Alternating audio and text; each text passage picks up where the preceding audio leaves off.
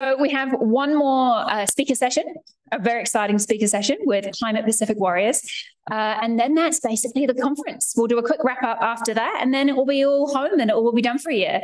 But very importantly, let's get into this final speaker session. There's no other speakers left here from the other days, are there? We're like, save the best till last. But no, so we have Beth and Mary from Climate Pacific Warriors, who are both incredible. I'll tell you a little bit about them before they pop up on stage. Hands up if you've heard of Climate Pacific Warriors already. Yeah, Pacific Climate Warriors. So sorry. Amazing. Cool. Most of you, which is great. And we'll hear a bit more about it. So Mary is part of a global community fighting for climate justice, and she's represented Aotearoa and the Pacific at various international summits, including the United Nations Climate Summits and at One Young World. In 2018, she founded Pacific chapter of the Pacific Climate Warriors alongside her brother, which is this really awesome dynamic network of youth-led grassroots climate activists from across the Pacific. And they're advocating for and working with communities on the front lines of climate change. Mary won the Impact Award for Climate in 2021, which recognised her advocacy and leadership fighting for climate justice. And she currently sits on the board of New Zealand Climate Action Network and is a fossil fuel non-proliferation, that is a hard word, Treaty Pacific champion. So just a huge resume of basically badass climate action going on that we are really excited to hear more about. Bethany is also going to come up and chat to us. She is the coordinator of the Pacific Climate Warriors in Te Whanganui-a-Tara, and she is a proud New Zealand-born Cook Islander with connections to Aitutaki. Apologies, I should have read that before. Bethany's a mother, a graduate of Victoria University, and she works in the public sector. She joined the Pacific Climate Warriors to fight for climate justice for her friends and family in the Cook Islands who are experiencing the direct impacts of climate change. And she's here with her beautiful son today, which is very exciting. Lovely to have you both here. So I'd love to welcome you up to the stage. And yeah, the floor is yours for the next hour or so.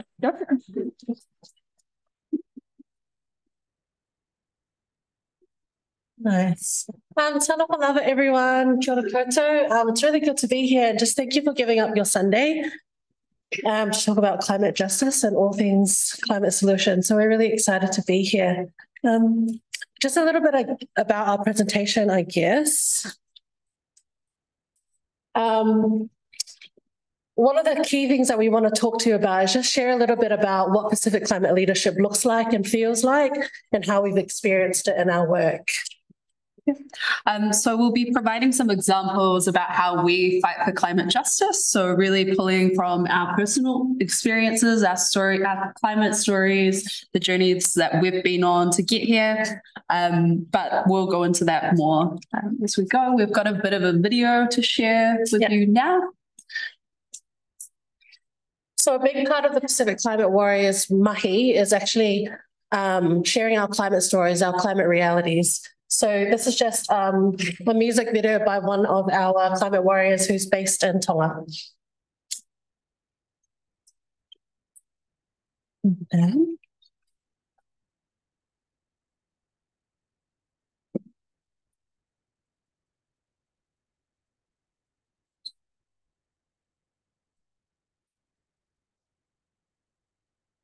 So close.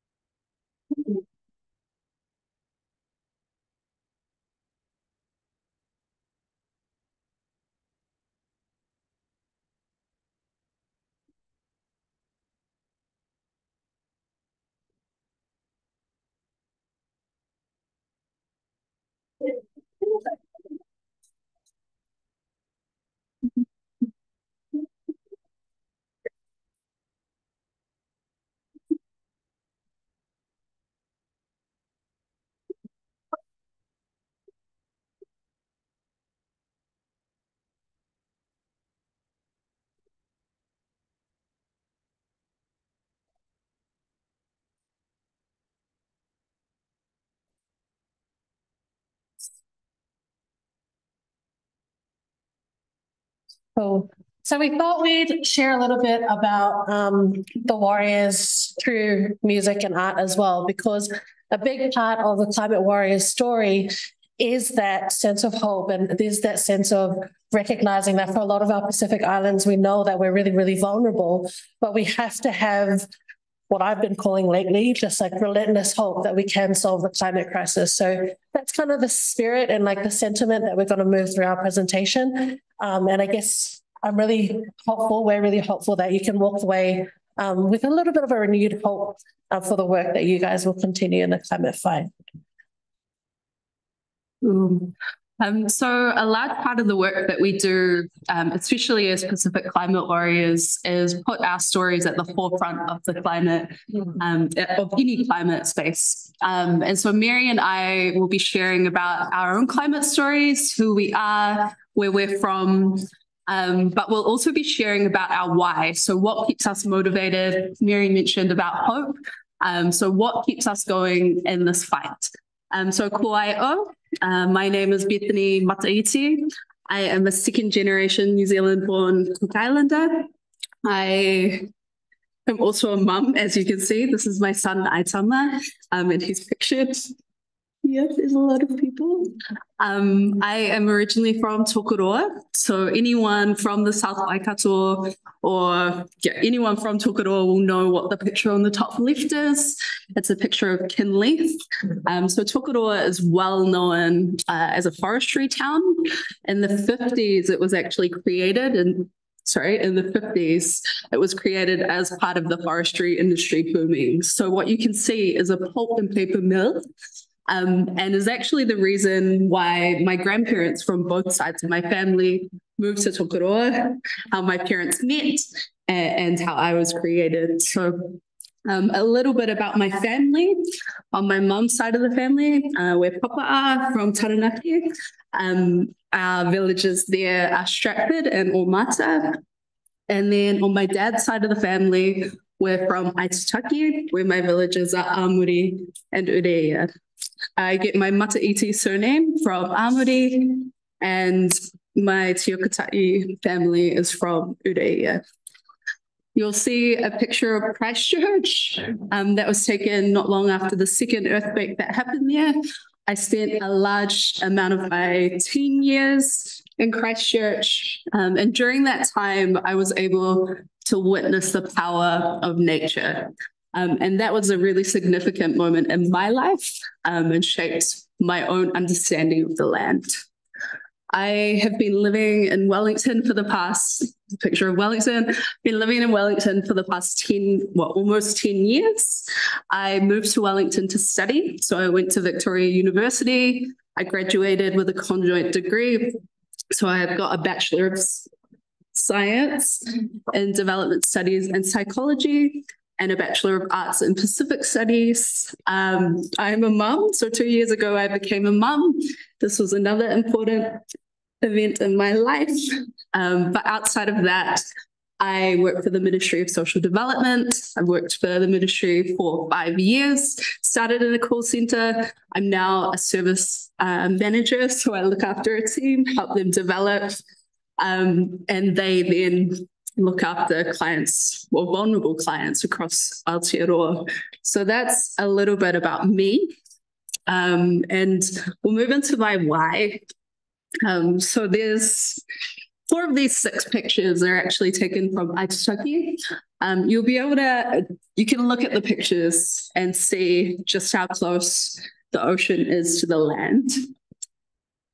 And so what I want to do when I talk about my why, I think about my people. And I think when you're in your 20s or as you get older, you start thinking about what makes you you.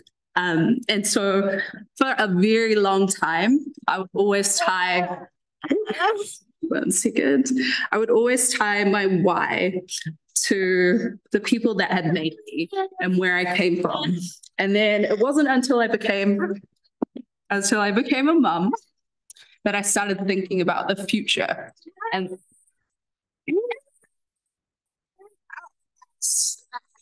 we're just difficulties.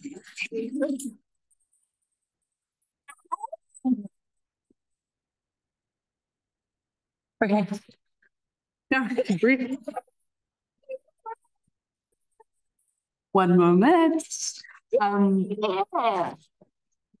We will just. Okay.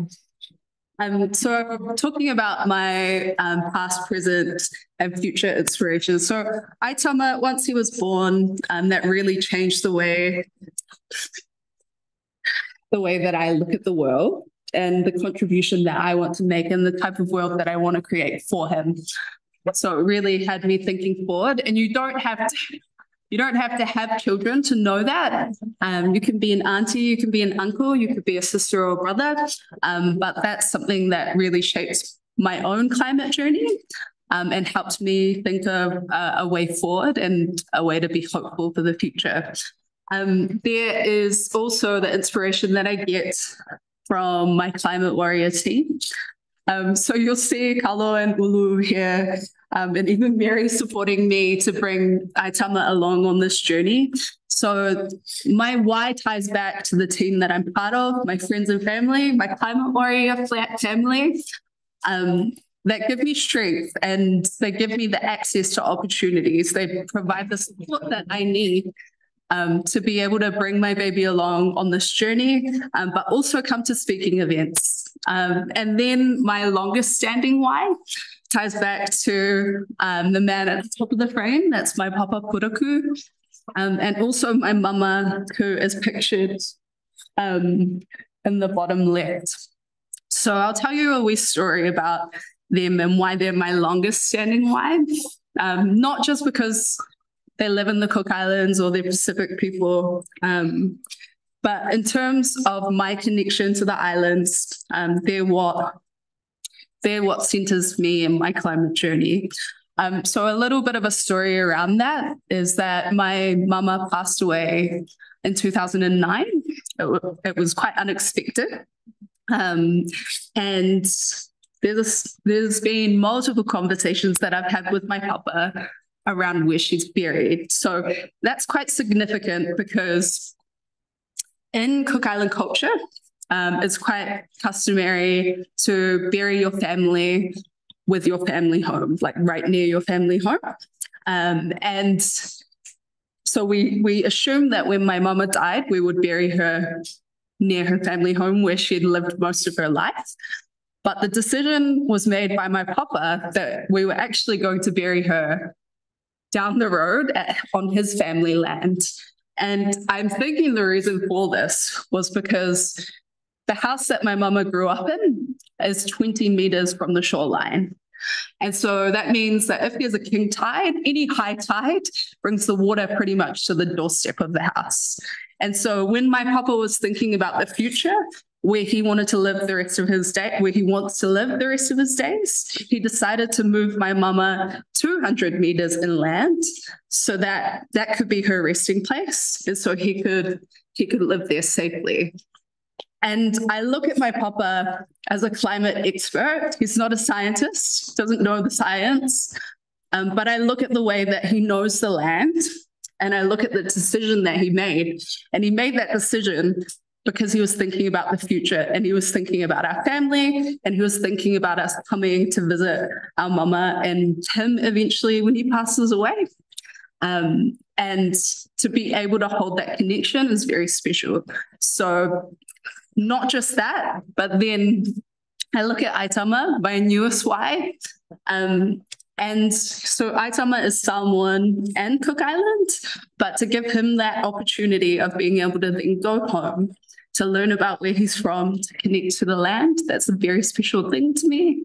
And I think that definitely guides me in my climate journey. So I'll hand over to Mia.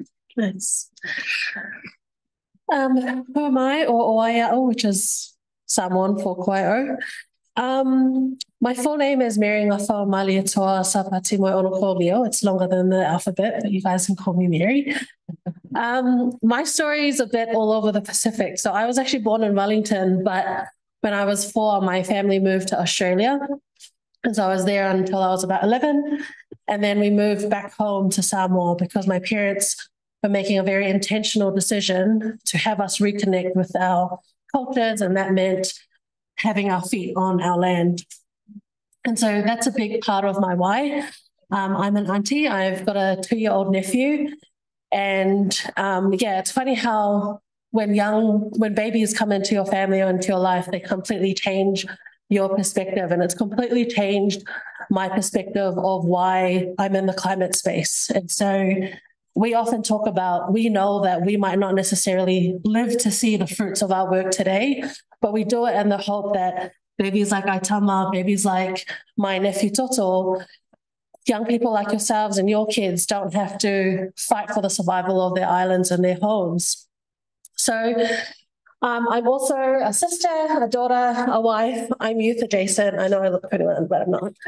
But, a big part of my background has been working in the education space and working with young people, and really working with young people to realize how influential and powerful their voices are.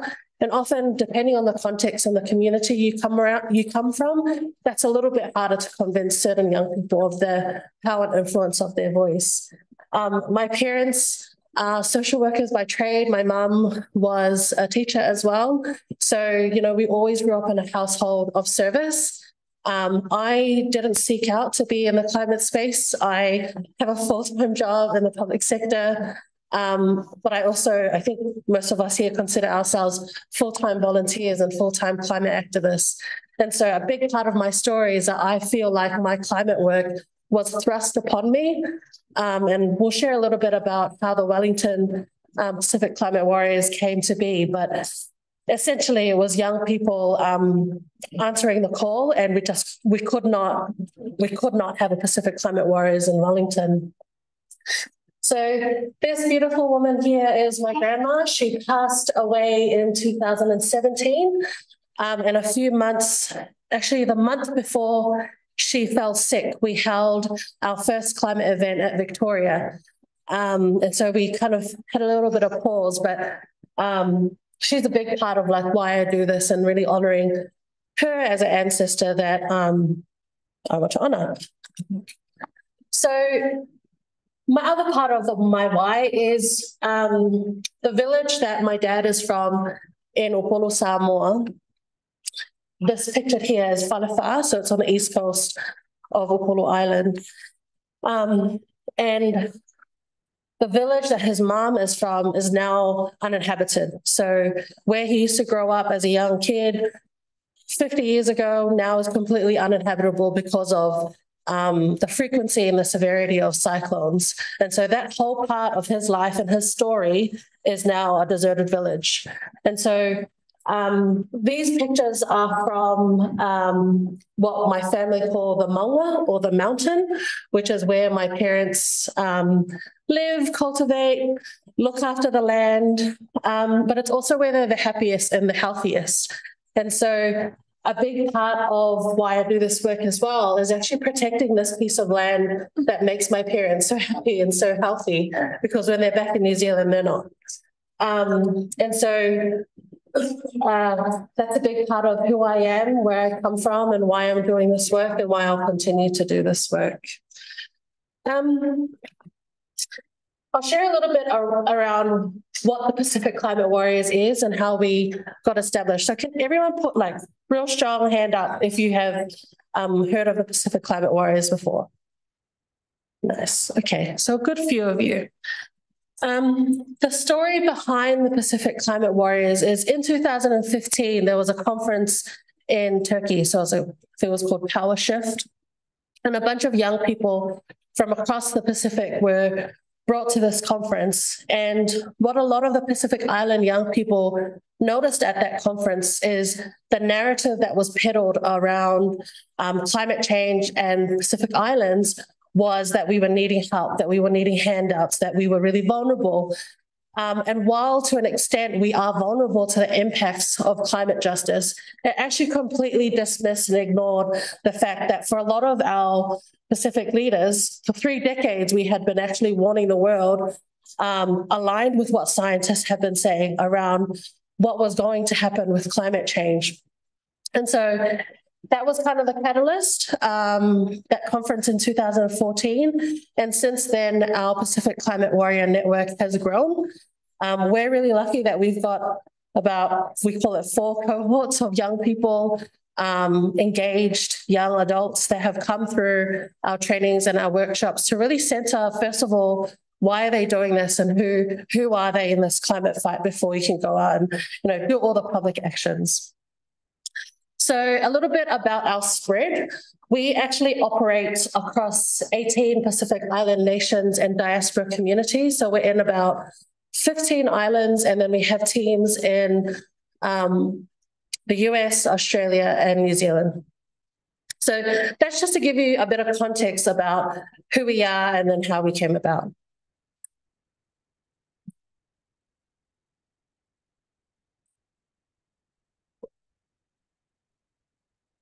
So just to speak to the Pacific leadership, so Mary's already kind of talked about how there was a point in time that triggered a lot of action from Pacific youth. So the picture on the left is a picture of Selena Lim. She's a Marshallese climate activist, and she's sitting alongside the Marshallese foreign minister at that point in time. But I just want to highlight this because as part of the 1.5 to Stay Alive campaign, we saw Pacific youth speaking up at a global level, right? So what Selena was sharing in this photo is she was sharing about how global leaders had set some targets around lowering their emissions, so their contributions to the climate crisis. And they were saying, okay, cool, we'll set our targets for 2 degrees. And what Selena spoke to was that actually we needed to be more ambitious with our goals. And so she sat at that global conference and she put forth the challenge for global leaders to actually do better. So that's a really powerful picture because it represents the power of Pacific youth to influence policy at a global level. You can then see that middle picture is a picture of Tokelau. At the top end of the screen, you'll be able to see some solar panels. So Tokelau is actually the first country to go fully solar powered. And so when you think about this, when you think about the Pacific leadership when it comes to the climate crisis, the Pacific contribute the least to the climate crisis.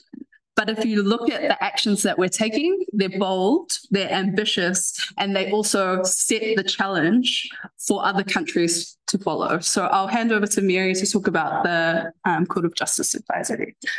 So just in addition to that, the context for the solar powers is that they were New Zealand aid funded. But the point of what we're sharing here is if all of the Pacific Island nations or the small island nations were to stop emitting carbon, we would barely make a dent in global emissions. So Tokelau doesn't actually need to go solar powered. But what we're trying to show is how we've continued to lead by example. In 2021, Vanuatu announced its intention to ask for an advisory opinion from the International Court of Justice on climate change and human rights. And so this year, I believe, it was passed at the United Nations General Assembly, which basically means that we are going to the International Court of Justice to seek an advisory opinion on whether climate change infringes the human rights of peoples. And so that's really important for us because it speaks to the ambitions of Pacific leaders and a lot of our allies who've been able to stand by us and push a lot of these actions, which is why we want to show that element of our work as well. More recently, we're launching a bit of a campaign here in New Zealand to actually get New Zealand to endorse the call for a fossil fuel non-proliferation treaty. So for those of you who know, which I assume is most people, the biggest contributor to the climate crisis is fossil fuels. And so despite that fact and that reality, we continue to proliferate or produce fuels and we continue to burn fuels. So the Pacific has actually put forward a call to actually ask other bigger governments to endorse the creation of a treaty that would force people or force governments, it's an international agreement, to commit to 3 pillars for this treaty. So firstly, it's to stop the production of fossil fuels completely. We do not need to extract any more fossil fuels. We can actually meet the need for energy right now with the existing fossil fuels that we have above ground and the renewable energy sources that we have at the moment. The second pillar is to start phasing out the fossil fuels that we do have above ground. So keep it in the ground, and what we do have above, we want to start phasing that out. And then the final one and the most important one is actually working with the global community to understand what does a just transition from fossil fuel reliance to a greener renewable energy source look like in different contexts. So this is acute awareness that actually the way that Aotearoa would transition may not necessarily be the same way that South Africa would transition. So those are the 3 key pillars. Vanuatu was the first country in the world to actually call for this treaty. And in a year, 5 more Pacific countries have called for this treaty. There is no other country outside of the Pacific that has called for the endorsement of that has endorsed and called for the fossil fuel treaty. And no city in New Zealand yet has endorsed the call for a fossil fuel treaty. So those of you who are maybe in your local youth councils, this is something that you can actually start thinking about if you want to explore ways to be in solidarity with Pacific leadership. And just a comment to just move forward from that is that if we look at the support from other Pacific countries for this treaty, we need to be putting pressure on New Zealand. So if we look at these specific countries, they've come and stood in solidarity with Vanuatu. And so where is New Zealand in that conversation? Where is Australia in that conversation? So it's about us putting pressure on. We're in a good place in Wellington, a good space to be able to talk to our decision makers. So we can really capitalize on the actions that we're taking. Yeah, one thing I would add as well is just understanding the context of what New Zealand's power and influence in the Pacific region. The Pacific Islands is the only islands or region where New Zealand has colonized, therefore reaped the fruits of that colonization. So one, New Zealand is part of the Pacific region. It wields influence and power over the Pacific. So therefore also has a moral duty and an obligation to actually stand in solidarity with a lot of the Pacific Islands. Also noting that multiple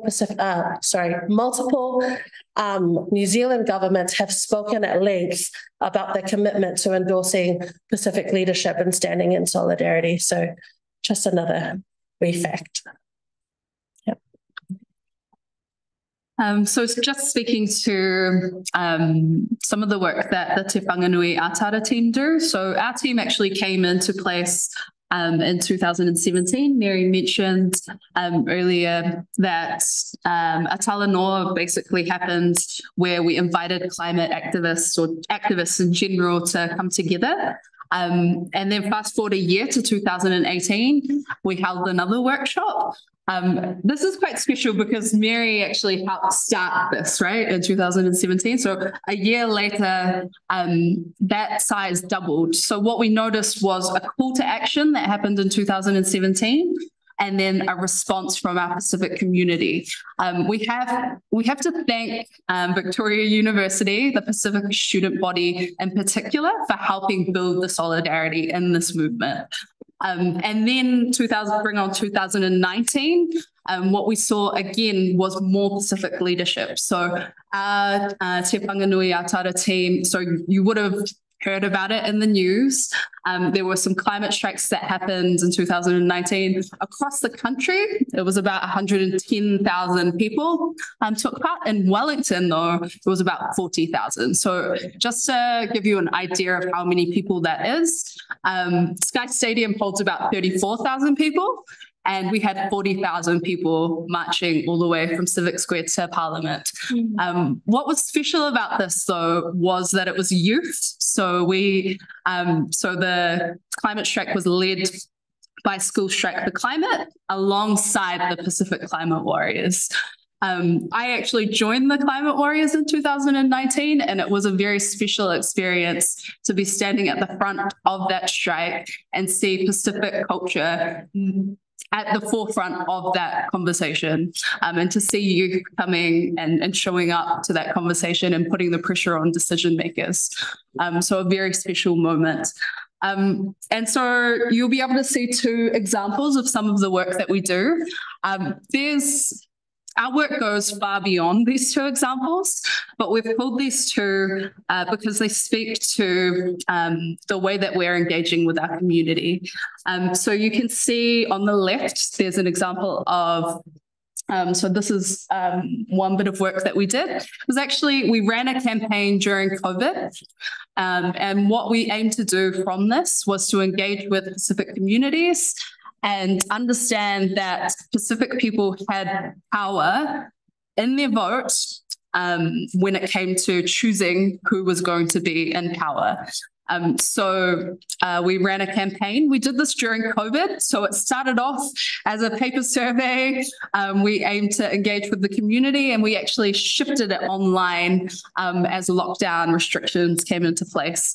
But it was really about building on the strengths of our community and figuring out what was important to our community before we brought in all the science or anything like that. What's important to our people in their everyday lives, and then how can we go from that and connect it into the climate crisis? And then I guess another example was something much more recent. So last month, our team went out to Nainai College. And you can see one of the pictures is actually our warrior Gabs speaking. This was really special because Gabs actually attended Nainai College And from some of the reflections that I heard, it was the points where she got up and she shared her climate story that were really, really powerful. Because these kids that are at high school, they're able to see that, hey, maybe they've got their own climate story. And so they were really able to engage with that. So what we've seen over the development of the Te Whanganui Aotearoa team is we're just bringing more and more people in. And so we're really building solidarity, but we're also seeing a response from Pacific youth in our call to action. Yeah.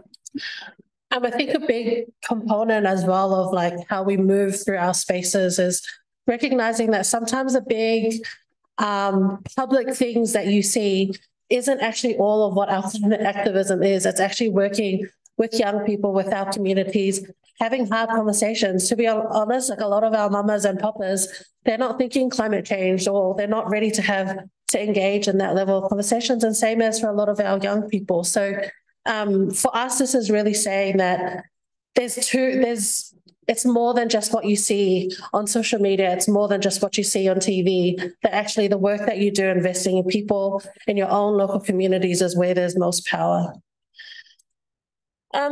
We thought we'd also share what climate justice definition. So this is from the United Nations, and it says climate justice insists on a shift from a discourse on greenhouse gases and melting ice caps into a civil rights movement with people and communities most vulnerable to climate impacts at its heart. And I think more recently with the New Zealand context, we've spoken a lot about the reality of the climate impacts and the climate harms that our Pacific Island families are feeling right now. But that's a reality now New Zealand is really starting to feel with the cyclones and the floods. And so, again, we can talk about policy and cold hard data and science, but actually what's at the core of this movement is people, is who's at the front lines, who's being impacted, who's around the decision-making table, which is a big part of our mahi. So I guess when we talk about like what climate justice is in practice, this is not all of it, but for us, a big part of it is it's intersectional. A lot of the injustices that we face right now are exacerbated through climate change. And so really understanding how it multiplies other forms of inequity and really having an intentional lens around that intersectionality. Contextual, so really recognizing when we're addressing climate change issues that we're aware of how people can and should contribute to solutions. So an example of this is my brother was at a climate camp in Belgium, and it was vegan. And he is a big, stocky rugby island boy. And so he stuck it out for a good few days. And so on the fourth, fifth day, he was feeling a bit hungry. And so him and the group that he was with, a few of them, walked like 2 hours or so to find a feed, to sustain themselves. And when they came back, he was actually called out by a lot of the other climate activists that were there. And what my brother had to point out is actually the practice of eating meat isn't the issue. It's the industrialization and the overconsumption of meat that is the issue. And for a lot of Indigenous communities, we have farmed and fished sustainably for centuries and continue to. So again, being intersectional, being contextual, understanding that the way that you come to the climate justice movement, the way that you come to the climate change space isn't necessarily going to be the same way that someone else is going to be able to come to, and that's okay.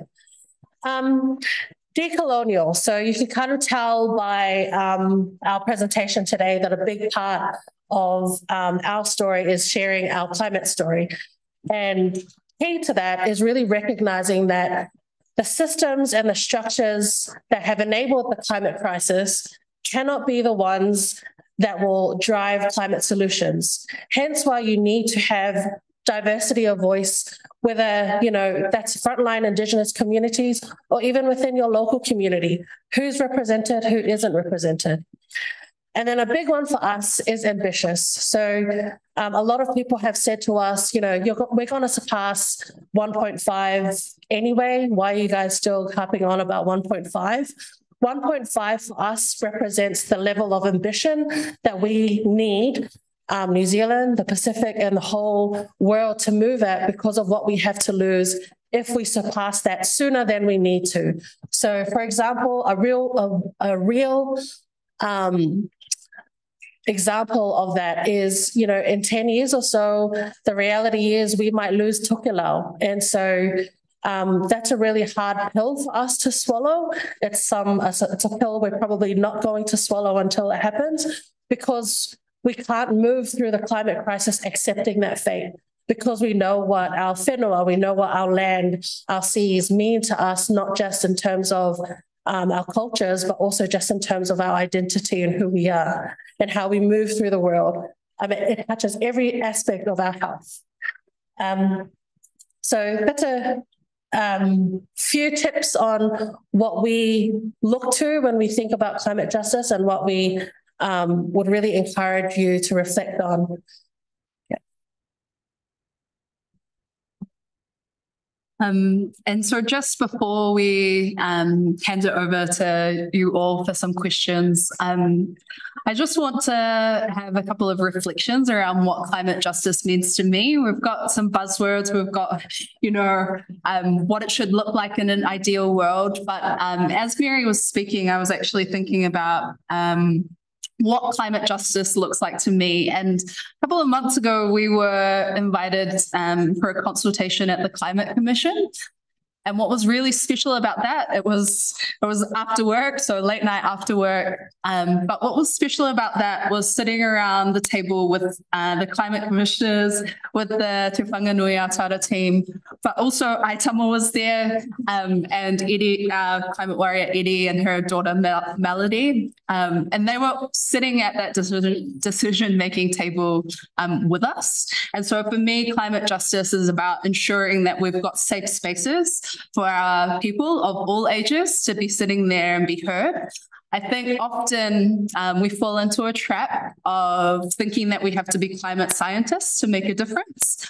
For me, climate justice is about acknowledging that our people have an inherent knowledge of the land, and understanding that when it comes to the climate fight, our knowledge of the land, our relationship to the land, our love and our care is life-changing.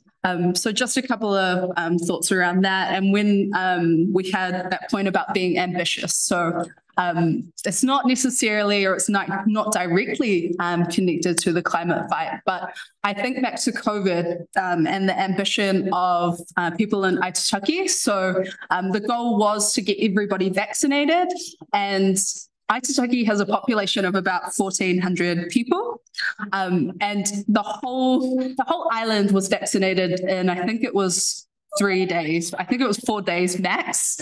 But if you think about the ambition of Pacific people, that's something really powerful, and there's so many examples of it. It's not something that we necessarily have to pull out and prove to people. It can be something that just sits in our heart.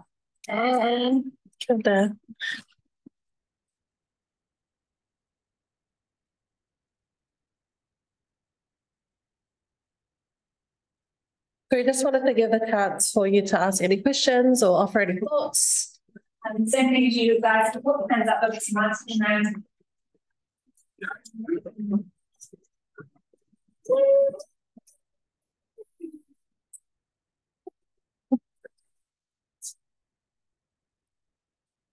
probably time for about 3, maybe 4 questions. So get your hands up. There we go. Nice.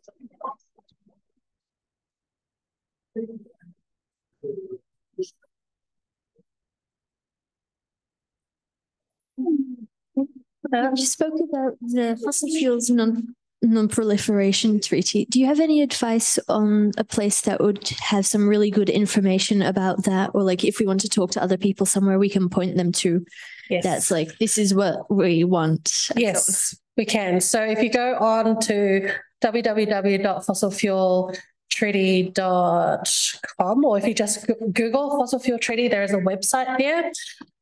We're currently in the planning stages of what a New Zealand campaign will look like. So we've already done some groundwork. So we're hoping that, is anyone here from Kapiti by any chance? Nice. So we have been working with Sophie Hanford to get a motion through. Hopefully the council will endorse, and we're hoping that we can actually spread that work across the motu. So that would be one. Go on the website. What I would really say is, look at who your local leaders are. If you want, get in touch with us. You can go on our Pacific Climate Warriors page, or even if you just write down Pacific Climate Warriors .aotearoa@gmail.com. Feel free to flick us an email. There'll be things coming up in that space. But yeah, definitely look at how you can lobby your local leaders. If you're part of an organization, it could be your school, it could be your church, it could be any youth organization that you're part of. Feel free, if that's something that you want to put in front of them to endorse as an organization. The more small groups continue, the bigger the swell or the groundswell will be. So there's lots of little things that you can do, but for sure we'll be launching our New Zealand mahi soon.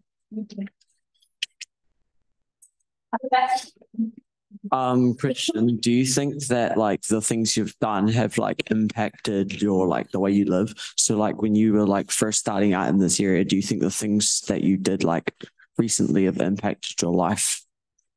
Sorry, can you ask that one more time? So the changes you've done to the countries and stuff, do you think that they have impacted the way you work around life and stuff? Yeah, absolutely. I think it's very hard to be a part of for us, the climate space and in the climate work, and talk about the leadership of our Pacific nations and not change how we live. I always go back to food for a variety of reasons, but if Pacific Island cultures, a big part of how we come into community is around food, and so, or even how we consume. And so for a lot of us in our team, we're very, very mindful of that as well. And so it has really shifted in how we view our lives and how we are mindful of the actions that we take.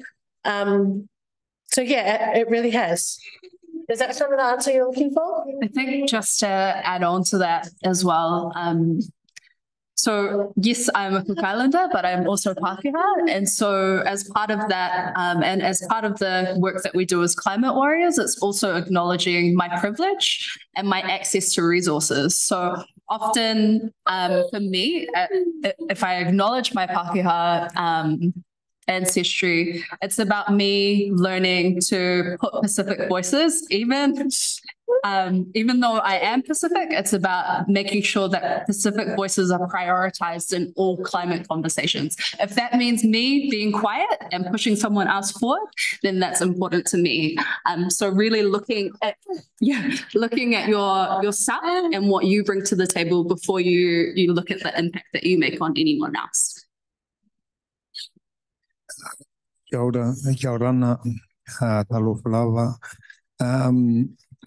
Picking up on your ambitious point there, do you think that Aotearoa should be declaring that they will take all climate refugees from the Pacific as an ambition, as a goal that we should strive towards?